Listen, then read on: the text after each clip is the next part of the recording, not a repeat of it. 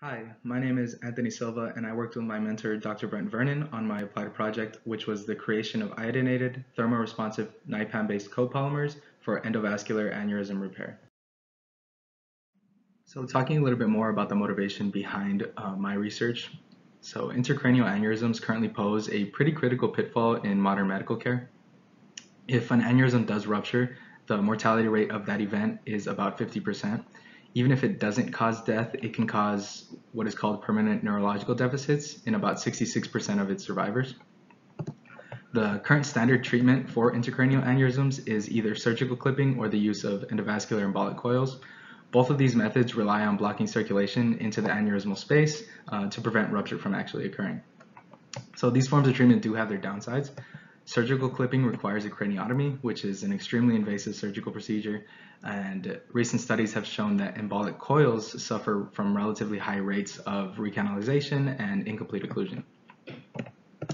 So certain thermoresponsive polymers have shown promise as an effective treatment for embolizing aneurysms. These polymers have shown to be effective in occluding an aneurysm. Also, they have lower risk of migration and recanalization, and the procedure of implantation is pretty minimally invasive. However, not everything is perfect. The implantation of these polymers has run into issues relating to the visualization of the polymer itself.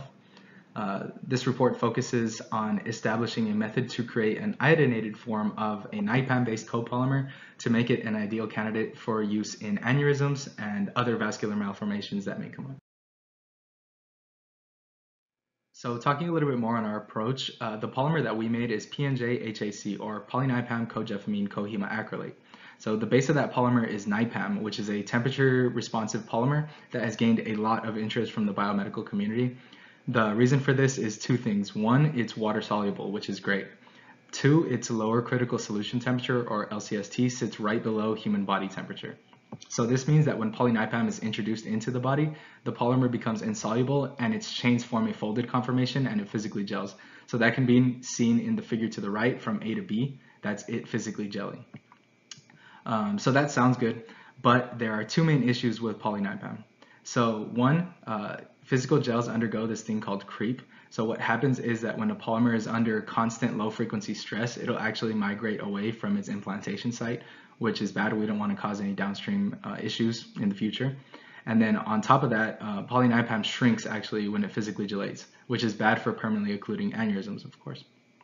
So we fix these issues by one, including jeffamine and HEMA, which will mitigate the effect of the NIPAAM monomers pulling each other together and shrinking.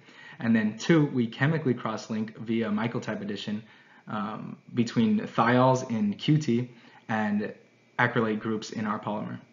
So that's all the background on the polymer itself, but we still have the issue with the visualization. So originally we had attempted to use a radio-opaque water-based solvent to visualize the placement of these polymers, but that solvent would quickly wash away during our implantation process. So my applied project was focused on establishing a process of iodinating the polymer itself and testing the effects on the properties of those copolymers. Different characterization methods were seen in the results. One was the results of the fluoroscopy study and one was the results of the rheometry study. For the fluoroscopy study, we successfully synthesized two polymers. One was made with iodobenzyl chloride and the other was made with triiodophenol.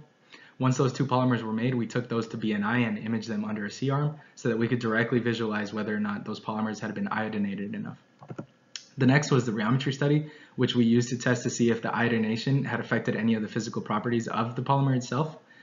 We would add a sample to a rheometer where it would then gelate and be exposed to strain to gather information on its storage and loss modulus. So that concludes a little teaser of my project. Please stop by if you're interested. Thank you for watching and I look forward to seeing you.